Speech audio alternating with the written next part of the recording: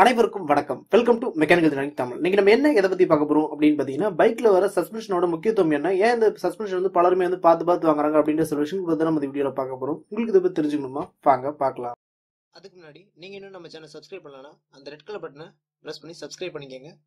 கூடவே அந்த பெல் பட்டனையும் பிரஸ் பண்ணிக்கங்க. நம்ம சேனல் என்ன வீடியோஸ் போட்டாலும் உங்களுக்கு உடனுக்குடன் அப்டேட்ஸ் வந்துகிட்டே இருக்கும். இன்றைய காலகட்டத்தில் ஒருத்தர் பைக் வாங்க போறாரு அப்படின்னா சஸ்பென்ஷன் அப்படின்ற விஷயத்துலயும் வந்து ரொம்ப கான்சென்ட்ரேட் பண்ணாரு அப்படின்னு சொல்லுவேன். வண்டியில வந்து அப்சைட் டவுன் டெலஸ்கோபிக் கொடுத்துருக்காங்களா, இல்ல ரேர் வீல் வந்து மோனோஷாக் அப்சர்வர் வந்து கொடுத்துருக்காங்களா அப்படின்ற மாதிரி சஸ்பென்ஷன் வந்து முக்கியத்துவம் கொடுப்பாங்க அப்படின்னு சொல்லுவேன். அந்த வகையில் இந்த சஸ்பென்ஷன் ஏன் பைக்ல இவ்வளவு முக்கியமா இருக்கு அப்படின்ற பத்தி நம்ம வீடியோல பார்க்க போறோம். இந்த சஸ்பென்ஷன் வந்து எது கொடுக்குறாங்க அப்படின்னா, நம்ம வண்டியில போயிட்டு இருக்கோம் அப்படின்றப்போ ரோட்ல இருந்து கிடைக்கிற வைப்ரேஷன் வந்து நம்ம வண்டிக்கு அஃபெக்ட் ஆகாம இருக்கிறதுக்கும் நம்மள அஃபெக்ட் பண்ணாம இருக்கிறது தான் பாத்தீங்கன்னா இந்த சஸ்பென்ஷன் அப்படின்ற விஷயத்தை வந்து கொடுக்குறாங்க. இதுல எக்யூப்மெண்ட் பேர்லயே வந்து பாத்தீங்கன்னா சில அர்த்தங்கள் இருக்கும். அதாவது பாத்தீங்கன்னா ஷாக் அப்சர்வர் அப்படின்ற மாதிரி சொல்லுவாங்க. அதாவது நமக்கு ரோட்ல இருந்து கிடைக்கிற ஷாக்கை வந்து அப்சர்வ் பண்றது தான் வந்து பாத்தீங்கன்னா இந்த சஸ்பென்ஷன் வந்து பயன்படும். இது எந்த வகையில ஒர்க் ஆகும் அப்படின்னு பாத்தீங்கன்னா, இப்போ உதாரணத்துக்கு ஒரு வண்டியில சஸ்பென்ஷனே இல்ல, அந்த வண்டியை எடுத்துட்டு போறீங்க அப்படின்ற பட்சத்துல ஒரு பள்ளமேட்ல விட்டு எடுக்கிறீங்க அப்படின்னா அந்த பள்ளமேட்ல விடும்போது வந்து ஒரு அதிர்வு ஏற்படும். அந்த அதிர்வு என்ன ஆகும் அப்படின்னு பாத்தீங்கன்னா உங்க வண்டியை டேமேஜ் பண்ணும், உங்க உடம்பையும் அஃபெக்ட் பண்ணும். உதாரணத்துக்கு இதை நம்ம பல பேர் சொல்லி கேள்விப்பட்டிருப்போம். இந்த வண்டியில போனா எனக்கு உடம்பு வலி வந்து பயங்கரமா இருந்தது அப்படின்ற மாதிரி எல்லாம் சொல்லி கேள்விப்பட்டிருப்போம். அதுக்கு வந்து பாத்தீங்கன்னா இந்த சஸ்பென்ஷனுமே வந்து ஒரு காரணம் அப்படின்னு சொல்லுவேன். இன்னும் சிம்பிளா சொல்லணும் அப்படின்னா, ஒரு ஸ்டூல் இல்ல சேர்ல இருந்து ஒருத்தர் வேகமா எகிரி குதிக்கிறார் அப்படின்ற பட்சத்துல வெறும் தரையா இருந்தது அப்படின்னா ஒரு ஷாக் ஏற்படும். இது வந்து பாத்தீங்கன்னா பெருசா வந்து அஃபெக்ட் பண்ணாது. இதே பெரிய உயரத்துல இருந்து சடனா குதிக்கிறார் அப்படின்ற பட்சத்துல ஒரு பெரிய ஷாக் ஏற்படும். அந்த வைப்ரேஷன் மூலியமா வந்து பாத்தீங்கன்னா காலை உடைய கூட வந்து பாத்தீங்கன்னா வாய்ப்பு.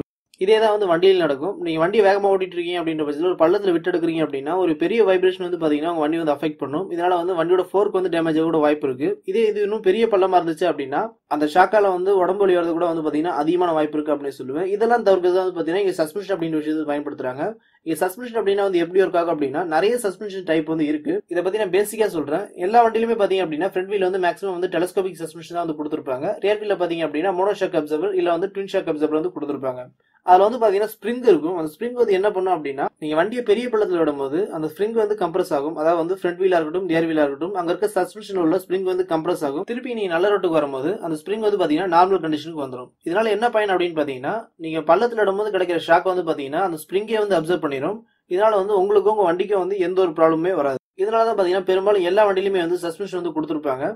அடுத்து இந்த சஸ்பென்ஷன்ல வந்து எல்லாமே ஒன்னா அப்படின்னு கேட்டீங்க அப்படின்னா, இந்த சஸ்பென்ஷன்ல வந்து நிறைய வகை இருக்கு. உதாரணத்துக்கு பைக்கோட ஃப்ரண்ட் வீல் அப்படின்னு எடுத்துக்கிட்டோம் அப்படின்னா மேக்ஸிமம் வந்து டெலஸ்கோபிக் சஸ்பென்ஷன் வந்து கொடுத்திருப்பாங்க. இதே வந்து கொஞ்சம் காஸ்ட்லியான பைக் அப்படின்னு பாத்தீங்க அப்படின்னா அப்சைட் டவுன் டெலஸ்கோபிக் வந்து கொடுத்திருப்பாங்க.